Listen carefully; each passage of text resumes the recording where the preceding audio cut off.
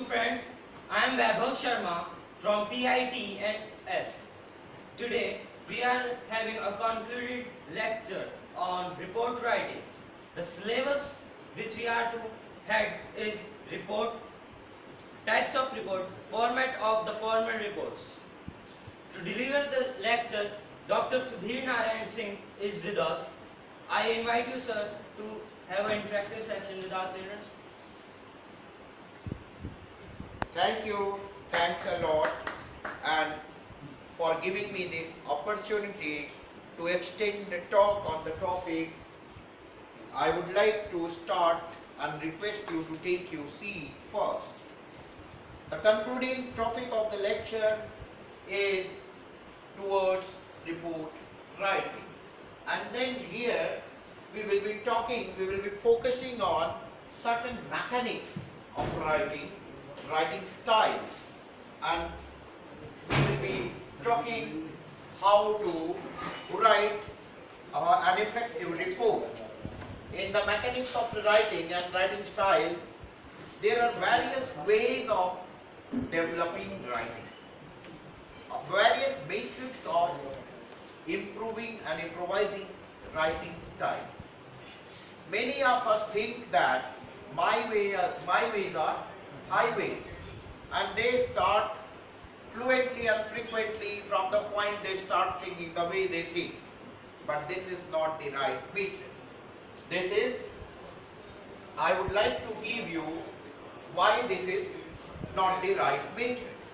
I would like to tell you a very small story.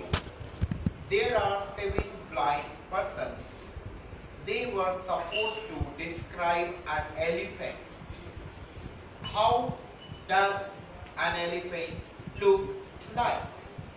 And what happened? They started describing in their own way. One of the blind person touches the leg of the elephant and describes it, reports that elephant is like a pillar.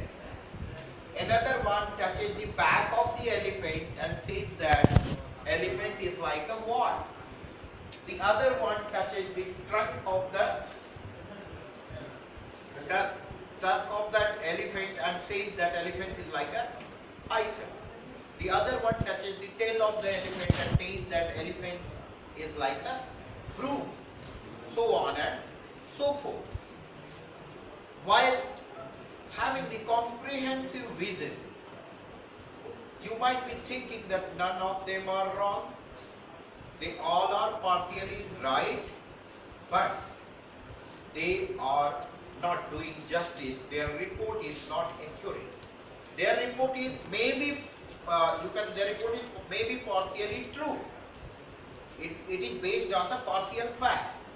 So somewhere we need to honor the opinion of the others.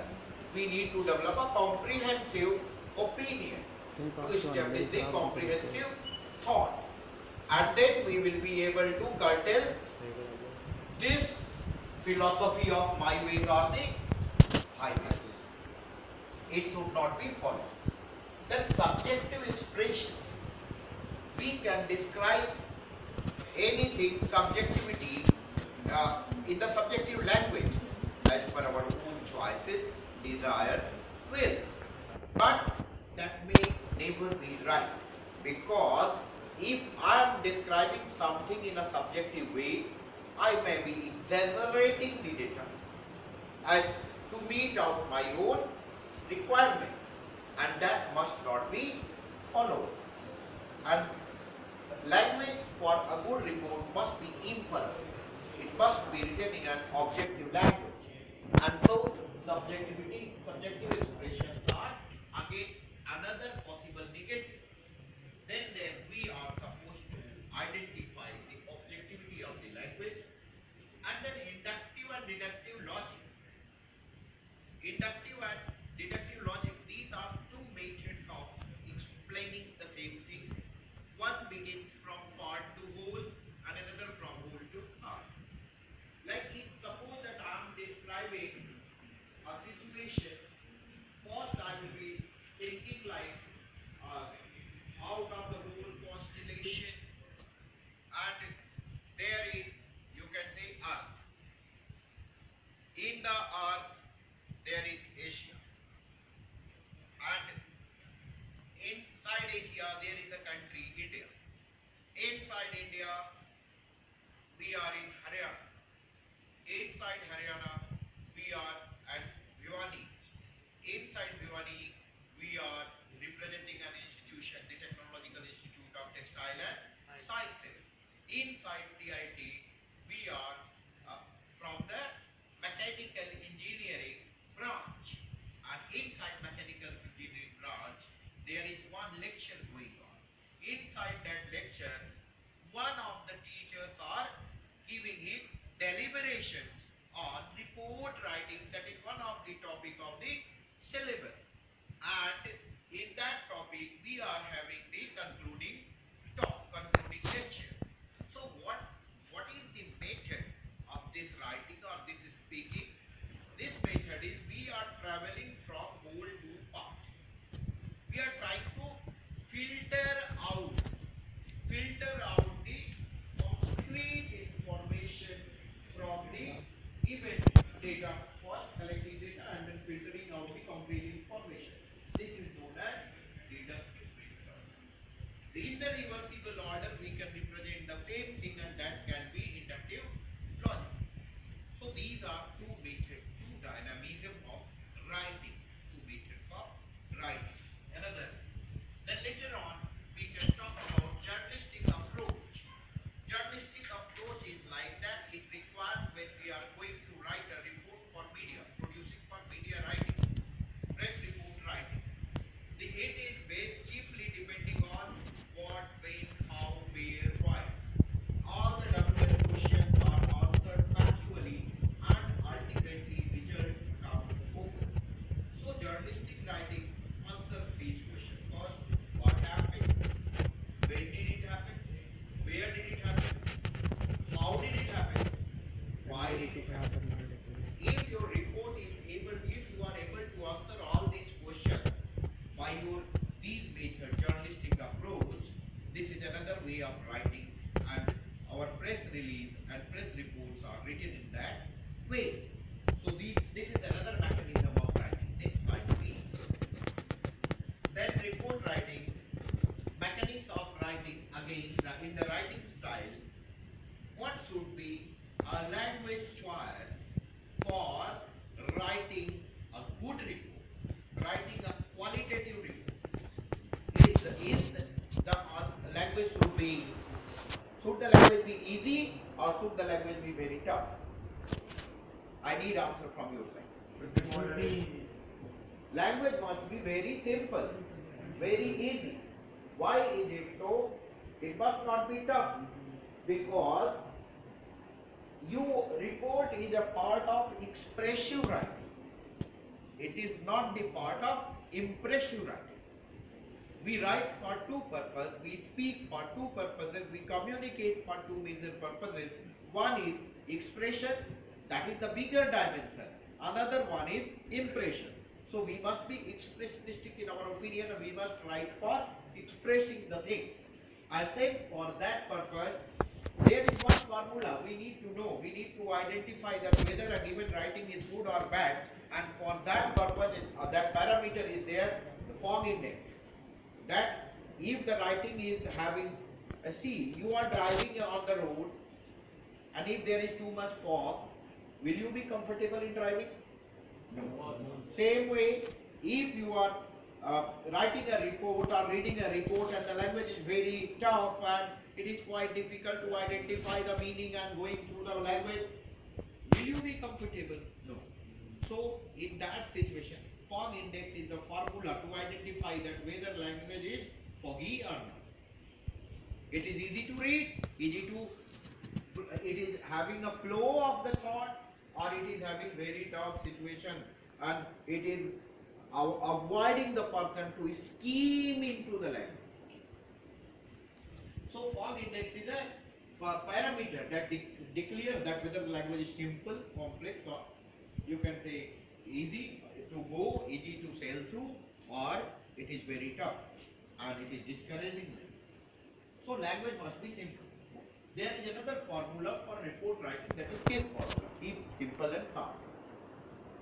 while writing a report, we should not go exaggerate the data, we should not overdo, rather we should be as simple, as straight as possible, as direct as possible, as you said. Next. Then format and structure of a report. Now we are going to discuss inside the extensive part of, and we will be focusing extensively on the part of report.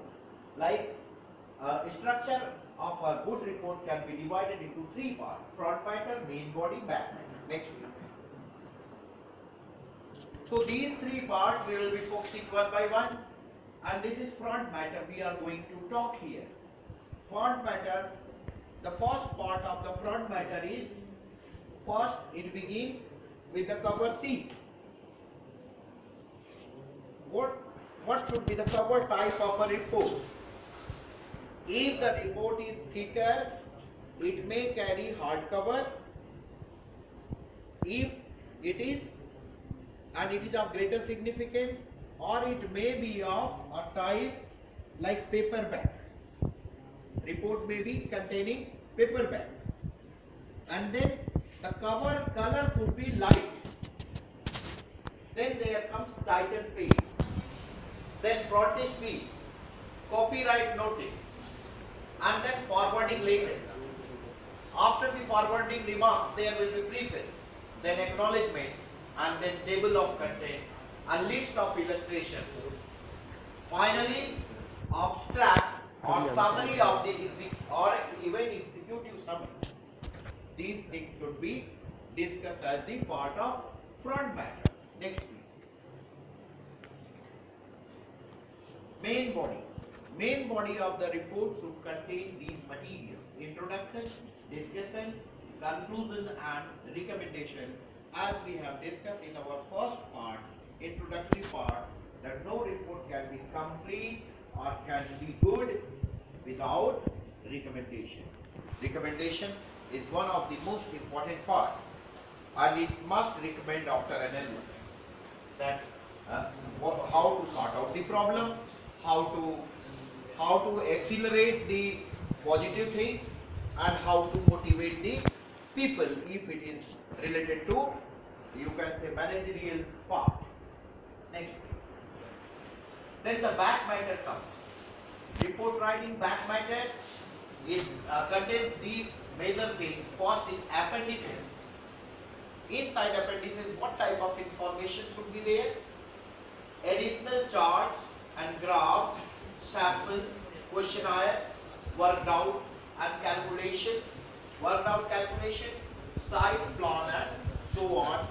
All these things should constitute, you can say, appendices. Then there comes references. Inside the report, while preparing the report, how many lines you have taken, how many material you have borrowed from other sources, you must refer to. And then this is known as references. Sometimes people write work cited. Instead of writing this word, they write work cited. And reference, the meaning of reference is list of works cited. Borrowed, you are borrowing, intellectual borrowing from there, you must acknowledge the source. Then there comes the bibliography. Many a times people get confused about these two things. They think that they are synonymous to each other. But this is never like that. Reference is the list of works cited, whereas bibliography is the list of works consulted. Citation may or may not be there. Are you clear about the fact? Let me stress it once more. References is the list of works cited, where the direct borrowing is done. At the same time, when we are talking about bibliography is the list of works consulted. Citation may or may not be there. Means in the process of preparation of report writing and data collection, the reporter has gone through so many things as the part of data survey, data collection. and those lists he did not, sometimes he borrowed, sometimes he didn't borrow, and then ultimately that becomes the list that list should also be provided in order to make the report transparent and genuine. In order to maintain that genuinity, that reporter should produce the list of works consulted, and that will be